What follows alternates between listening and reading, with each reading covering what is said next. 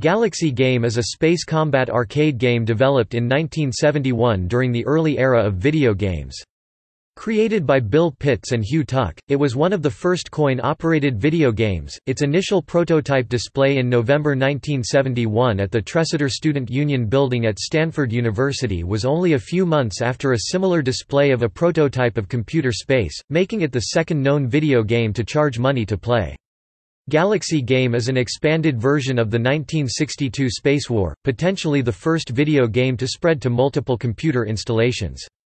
It features two spaceships, the Needle and the Wedge, engaged in a dogfight while maneuvering in the gravity well of a star. Both ships are controlled by human players. The initial prototype, which cost Pitts and Tuck $20,000 to build, was composed of a Digital Equipment Corporation PDP-11 minicomputer attached by a cable to a wooden console with a monitor, controls, and seats. It charged players 10 cents per game or 25 cents for 3, and drew crowds 10 deep. The pair built a second prototype, replacing the first in the Student Union Building in June 1972. It featured the capability to play multiple games simultaneously on 4 monitors, though due to space restrictions only 2 consoles with monitors were actually installed. These consoles had a blue fiberglass casing, and the PDP-11 was housed inside one of the consoles. By the time of its installation, the pair had spent $65,000 on the project, but were unable to make the game commercially viable. The second prototype remained in the Student Union Building until 1979, when the display processor became faulty. It was restored and placed in the Stanford Computer Science Department in 1997, then moved to the Computer History Museum in 2000, where it remains as of 2017.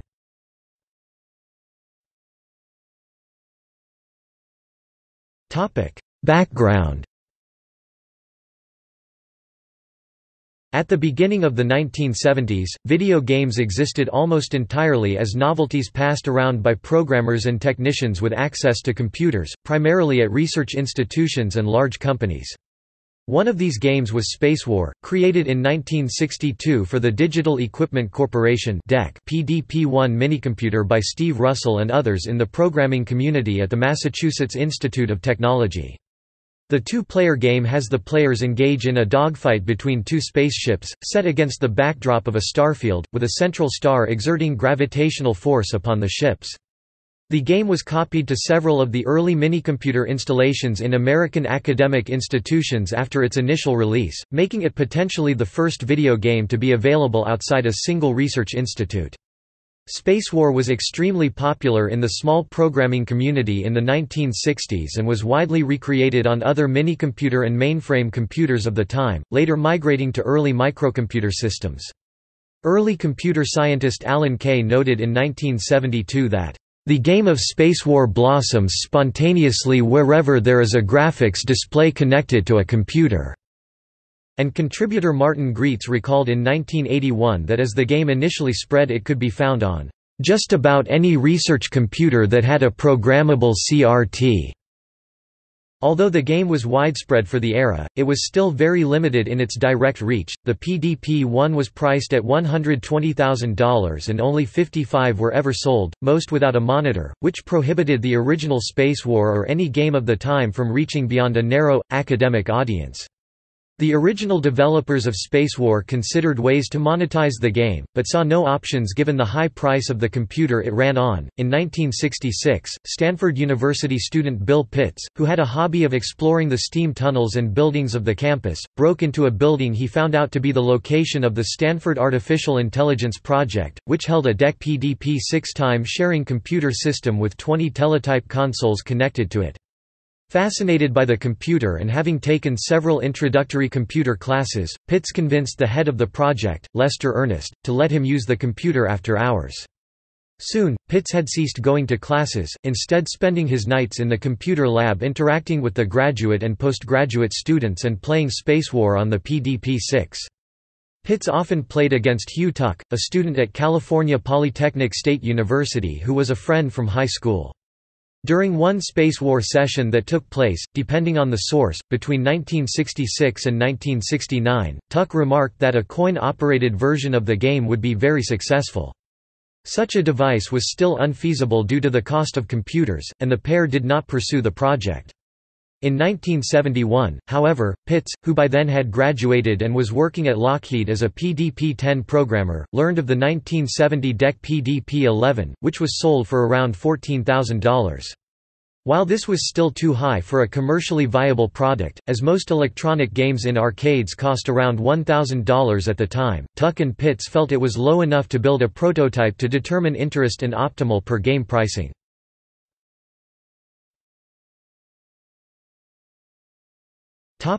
Gameplay. The gameplay of Galaxy Game, like Space War, involves two monochrome spaceships called the Needle and the Wedge, each controlled by a player, attempting to shoot each other while maneuvering on a two-dimensional plane in the gravity well of a star, set against the backdrop of a starfield.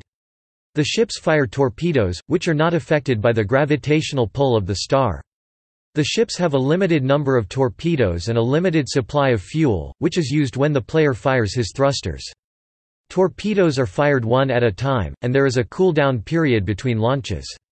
The ships follow Newtonian physics, remaining in motion even when the player is not accelerating. Though the ships can rotate at a constant rate without inertia, each player controls one of the ships and must attempt to shoot down the other ship while avoiding a collision with the star.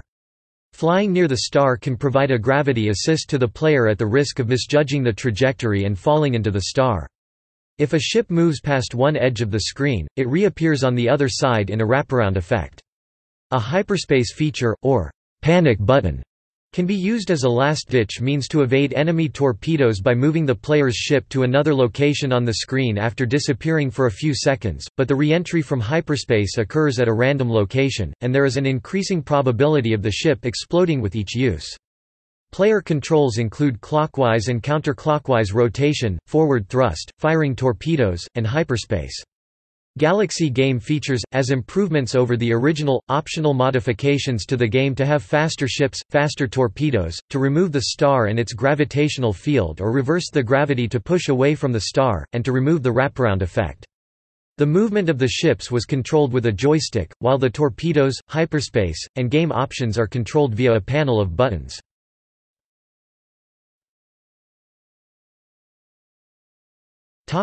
Development. After deciding to begin work on a coin-operated version of Space War, the pair, with assistance from Tuck's family, bought a PDP-11 and started working on a prototype. They spent a total of $20,000 to build a single arcade machine for two players, like the original Space War, deciding to price the game at 10 cents per play or 25 cents for 3 games, with the winner of a match given a free game.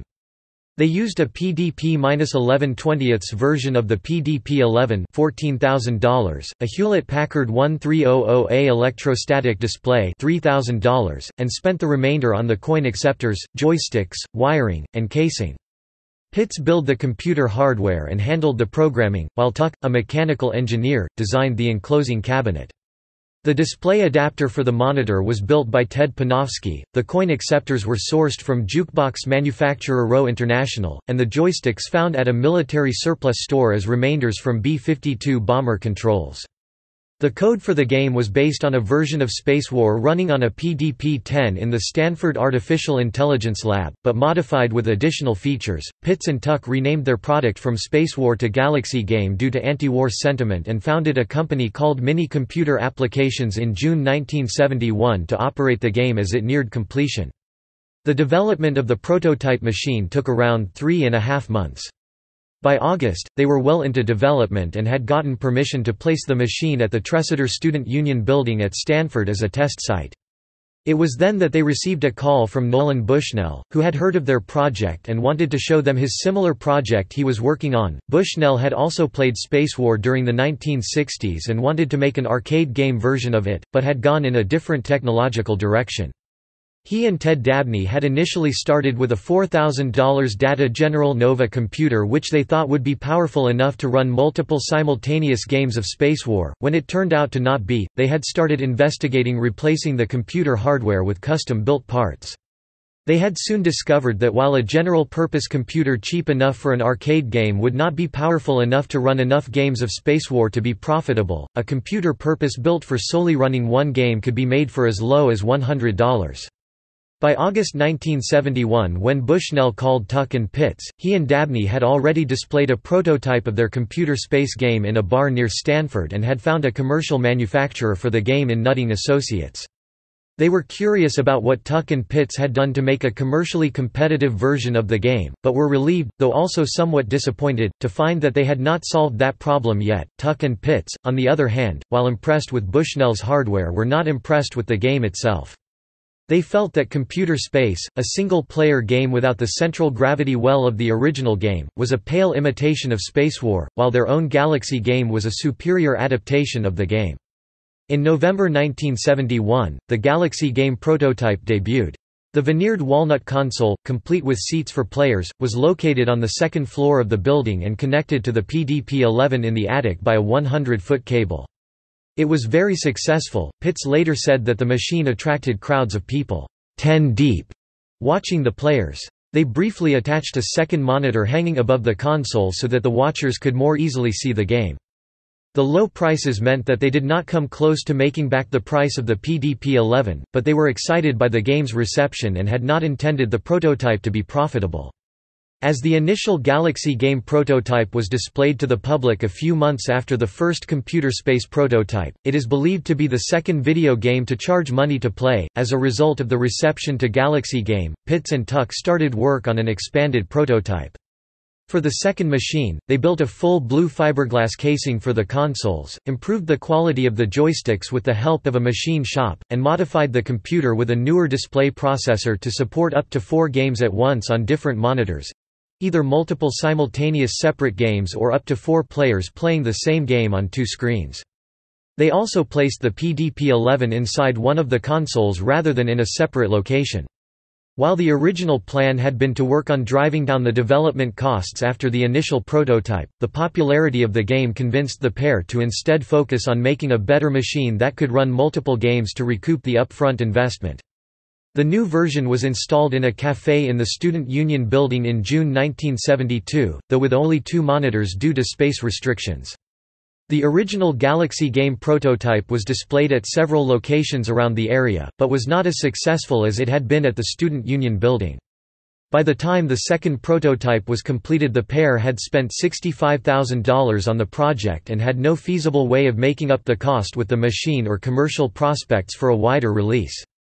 Pitts later explained that he and Tuck had been focused on the engineering and technical challenges of producing a faithful coin-operated spacewar game and paid little attention to the business side of the project. He felt that Computer Space had been more commercially successful because Bushnell had focused more on the business side of his idea than the technical.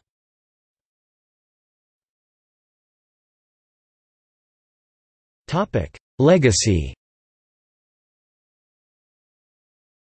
The second Galaxy game prototype remained on display in the Tressiter building until May 1979, when it was removed due to the display processor becoming unreliable. Throughout its time on display, it remained popular, with 10 to 20 people gathered around the machines most Friday and Saturday nights when school was in session.